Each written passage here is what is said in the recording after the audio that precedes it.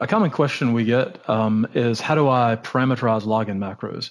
I'll show you this through this workflow. We'll start with the basic scan wizard, and we'll navigate to record a login macro.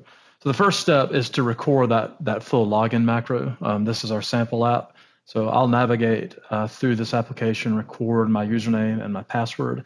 For this app, the username and the password are both username and password. So once I've recorded that, I'll then stop this macro, play it back. This will prompt me to provide some positive confirmation that we've logged into the application properly. I'll go ahead and select the account activity tab here. And then WebInspect will detect a logout condition. Once that logout condition is detected, the macro is complete. Now we'll add our parameters. So I know I want to create a parameter for the username and the password fields for this login macro. I'll go ahead and name that parameter. I'll just name it my username parameter. We'll need to remember this because we'll use this later. I'll enter initial value here. That value would actually be the username in most situations. I'll also provide a password parameter. Again, the value for this would be password. I'll go back and forth just to make sure that those values are set here.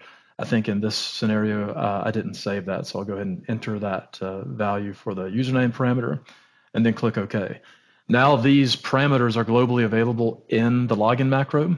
We just need to tell this login macro where these parameters need to be used. So I'll click OK, save those off. And I know that I need to use these parameters in my sign-in step as parameters for my username and password.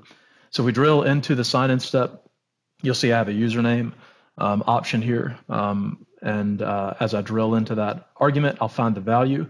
The little drop down to the right provides you the ability to select a parameter name. So I named that parameter earlier, my username parameter. My username parameter should be entered here. I did the same thing for a password. I created a password parameter.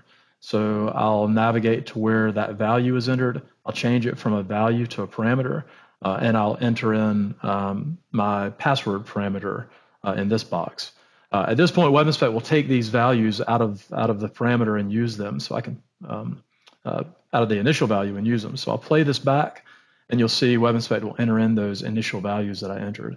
So you can see over on the right screen. I'll go in. There's one other way to create a parameter. You can use JavaScript. This is more flexible, gives you the ability to append different options to be pretty extensible.